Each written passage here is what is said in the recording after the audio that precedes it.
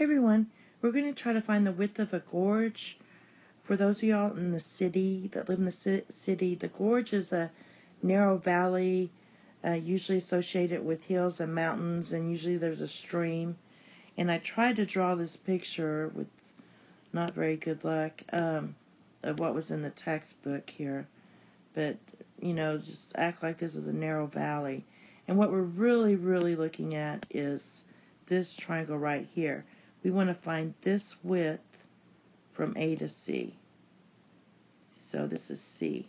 We want to find the length there. All right. We know that we're given that according to the picture, that this is 35 degrees, this angle here. And the length from B to C to B, or B to C, is 100 feet. So basically we want to find this side right here. So I'll just put that as X. So what we have is opposite is what we're looking for, and the information we have is adjacent.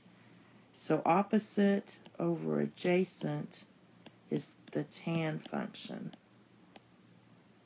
So that's what I'm going to use. So I'm going to write tan of 35 degrees equals the length of AC, or you can call it X, over 100 feet. Okay, and then you're just going to cross the 100 up here.